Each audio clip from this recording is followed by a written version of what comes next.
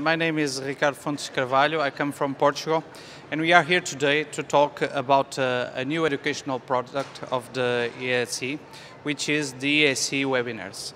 We have here with us today Professor Chaim Lotan from Israel, who actually is the coordinator of the task force of the ESC, who is responsible for these ESC webinars. Welcome, Professor.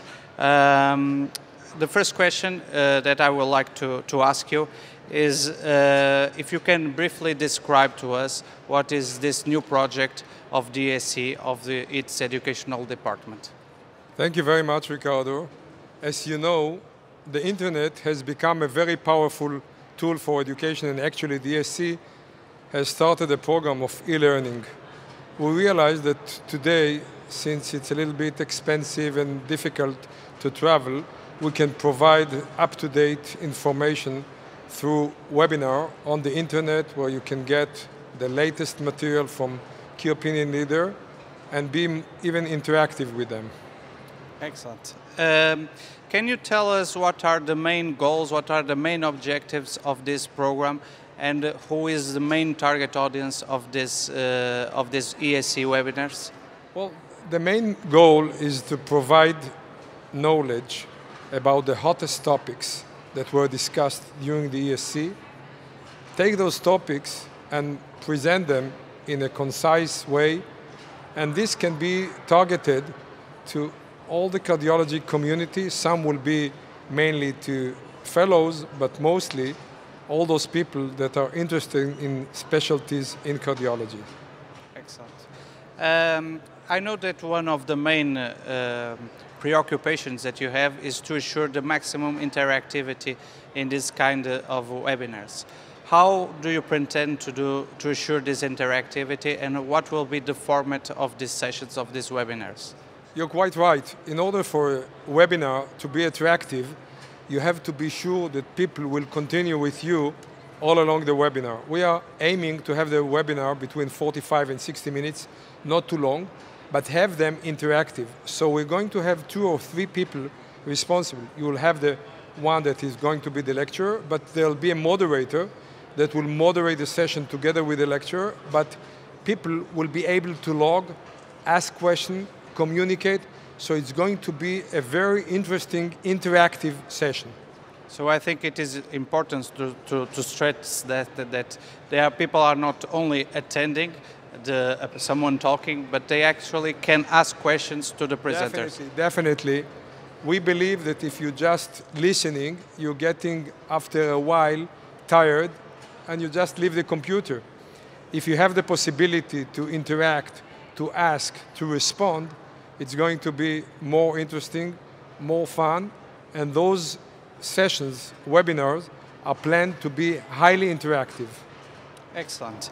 I know that you have already started to develop the program of these webinars, and the question that I would like to ask you now is which will be the first topic of the first webinar, when it will happen, and what are the future topics that you pretend to cover for this new initiative of the ESC?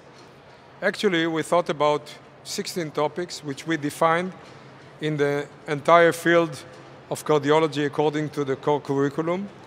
4 of them will be devoted to the new guidelines that appeared, but there won't be just repetition of the guideline. There'll be case studies, discussion, presentation of those things. The rest, as I mentioned, will be topics that will cover all the different areas: electrophysiology, echocardiography, imaging, all the other parts. In each part, we're going to take the newest highlights and changes that occurred in the last year. We decided that we'll have 1 webinar per month, actually maybe 2, and the first program, which will start in October, will be in dyslipidemia, and we're going to discuss the changing paradigm in the treatment of dyslipidemia. What do we know? What's going to be the future? How is it going to be affected with the new studies that presented here, etc., etc. And again, it will be interactive where people can ask questions about the role of different drugs, interaction, combinations, etc.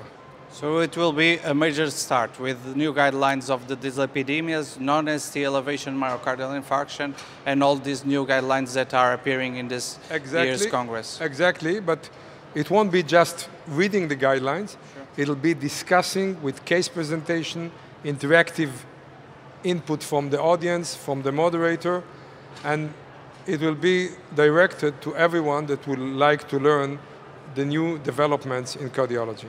Excellent. Another important point for people attending this kind of webinars is the certification, if they can get any kind of certificate after attending the webinars. How do you plan to do this? Definitely.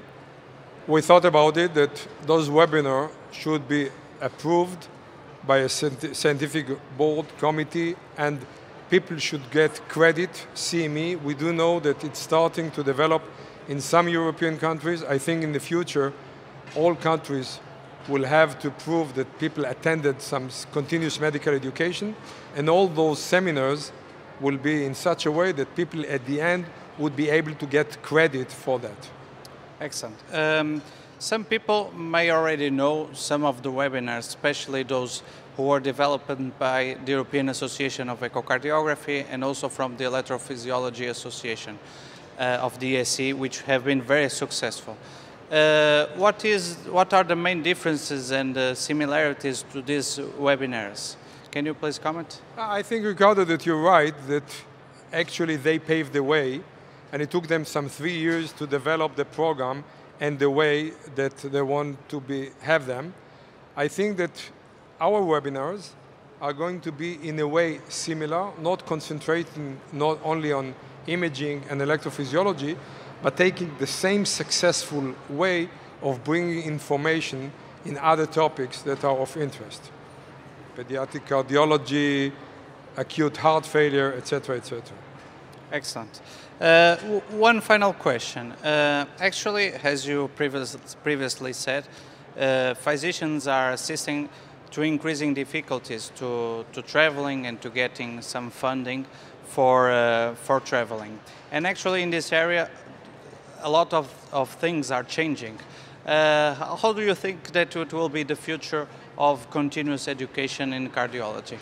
I think the internet and the web opened a huge opportunity for us to continue our teaching through the web. And I think that this will grow and grow with coming years. It's not only because of the difficulties, but definitely traveling is difficult. But, you know, if I take my fellows, they have to stay and work at the hospital. So it's not only a matter of money, it's a matter of work. With the webinar, you're more flexible, it's cheap, you can do it in your own time, in the evening, and you can get just on your computer the best key opinion leader.